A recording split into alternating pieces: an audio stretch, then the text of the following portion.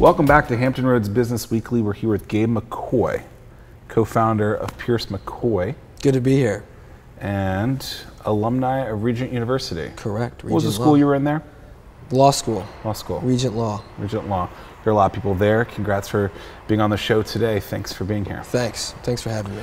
All right, so I am an established business. I'm growing, and I don't know if I should bring on someone full-time, part-time, or as a contractor. And I know there's some fine lines there. Are there kind of best case protocols to follow? The thing that's going to drive it isn't even a legal question. I mean, I find that what you're willing to spend and how often you need that person's help is really going to dictate how they back into what legal form you hire them. What does that look like? You said part-time versus full-time. We have folks on the team at our firm part-time, but they're employees. So part-time versus full-time really doesn't drive that answer. So it's really employee versus contractor. It's really a question of, are they a contractor or are they an employee for purposes, primarily for tax reasons. But I think what you're willing to spend and how often you need them is what the business owner should ask, because that's going to drive it. That's going to drive the discussion. And so when they're looking at this, so they go to, where do they find out what the difference is between the There's a million things online. Attorneys have the answer as well, but I mean, there's so much content online. The IRS publishes the difference between a W-2 employee and a 1099 contractor. So tons of content online you could find.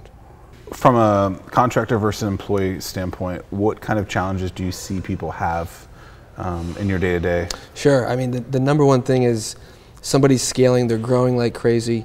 They say, you know what, I don't want to have people on payroll. I don't want them to be a quote employee or W-2. So because they don't want to pay taxes? Is that normally why? Well, that's the driving reason. They want to avoid the employer portion of the payroll tax. So they say, I have all these 1099 people helping me. Well, how many do you have? Well, 20. Do they work full-time? Sure.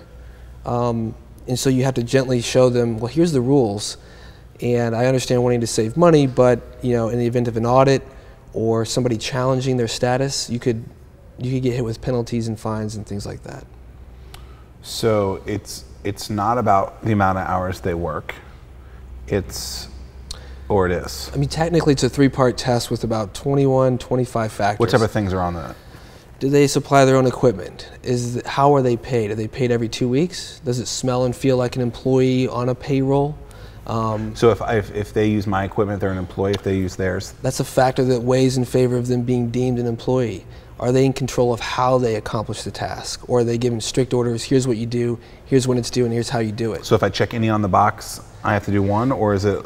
It's a weighted factor, it's a weighted test. The more boxes that you check in favor of them being an employee, you're bumping up against that line of it's better from a risk standpoint to pay the payroll tax and play it safe. And so someone would be, they would come to you and say, hey, I've looked at this checklist on irs.gov.